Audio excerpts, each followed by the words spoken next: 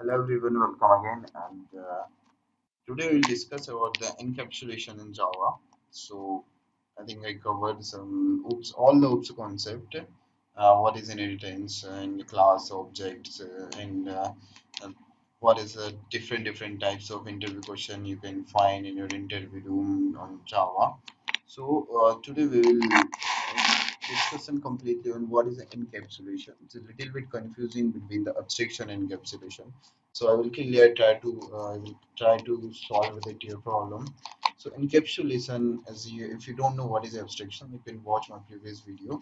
And this video you easily understand what is abstraction and how to achieve that abstraction in Java. So today we'll talk about what is encapsulation. So encapsulation simply wrapping a code and data member into a unit. Like encapsulation is another word you can say. Just I'm going to hide my important data. Like if I'm going to use some private members, private variables in my Java class, so how can I use that private variable outside of that class? So I use that getter and setter methods and wrap that variable in that getter and setter method in a single class and a single unit, and then it's behave like a capsule. So that's why it's called the encapsulation. So you can see here an example. There is a user class. In this user class there is a three member.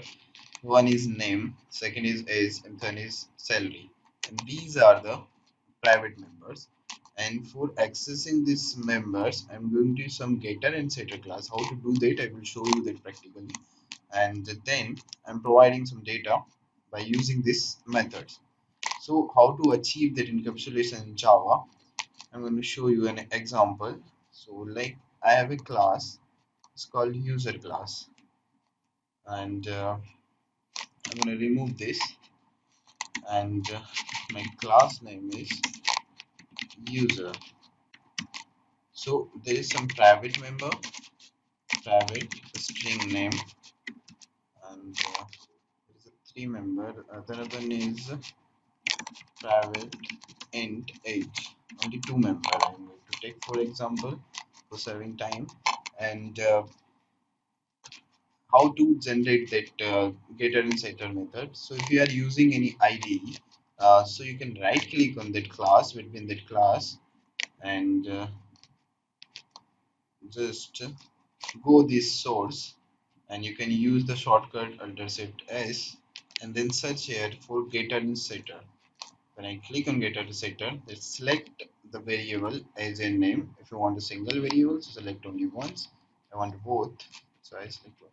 So from that IDE created automatically some getter and setter class methods for me. How to use in main class? So simply this is my main class, and in the main class there is a main method, and I'm going to use that getter and setter and the variables. So I have to create an object of that user class. So I create an object user u equals to new user. Now I'm going to set a value for that class. So set name is like code1, or u dot set age is like 2 year. Now I want to retrieve the data. System dot out dot println. So now I use getter. I already use for a setter for set the value of that particular variable, and now I want to retrieve that value. So u dot get name plus sign and space plus u dot get age.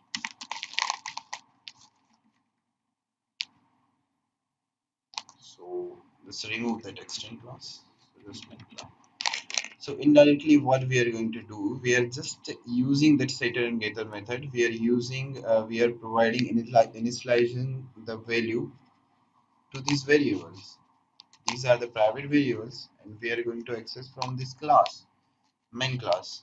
So we are set the values the name is code1 and age is 2, and finally we are getting the value. So we are not providing value directly, so we are providing value indirectly. So it's used for a security purpose also. So like you can see the output when I am going to run this program. You can see the output here is a code 1 and a 2. So this is the way by we you can achieve the encapsulation in Java. So uh, I will provide the link in the description box. You can check all the theory and read the complete theory. It will help you to explain a better understanding what is encapsulation and what kind of questions maybe occur in your interview room about that encapsulation. So I will discuss some important points like encapsulation in Java is used to do data hiding. So indirectly we are hiding our variables. So it is helpful for you to use the code. Once I created a getter setter class or injection, we can use it again and again on some other classes also. So unit testing is a very easy for encapsulated code. So as a developer level, we have to do some testing. So unit testing will be done on a developer level. So unit testing will become very easy when you are going to use the data setter or encapsulation in your code in your application. So encapsulated code easy to maintain, like we can change in a code or a class without affecting the other class. Like I want to change some variables, so I can change directly in this user class. So I don't need to make changes here or in other class. So encapsulation helps to make our code secure, as you know. We are using the code indirectly, so it's very useful as a security purpose also. And now we'll discuss some important interview questions. So my first question is, what is the difference between encapsulation and data hiding? Data hiding, you can understand it, like data hiding is a wild concept like hiding something, and encapsulation is a part of data hiding. You can understand this like this: encapsulation is a part of data hiding, and it's a OOPS concept. And if you want to read more, so click here, and you can click here and read. This is a great post and a great article by the difference between .NET. So you can read the complete code, complete blog, complete post. What are the difference between encapsulation and abstraction? If you don't know what is abstraction, watch my previous video. You will understand what is abstraction, and you easily know what is encapsulation now and what is encapsulation now. For a definition purpose, I'm telling you abstraction is a process of hiding the implementation detail and showing only the functionality of the application. If you want to read in detail, so just click here and you can read. Encapsulation is a process of wrapping the code and data member in a single unit.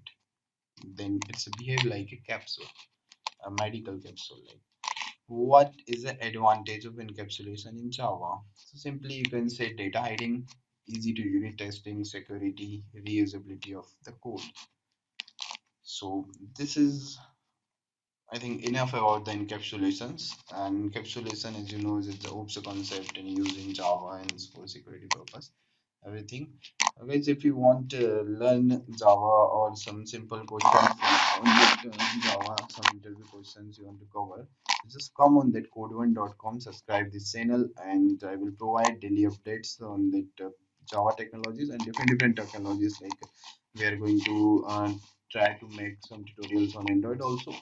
So you can subscribe for more updates, or I will provide all the required links, all the codes in a description box.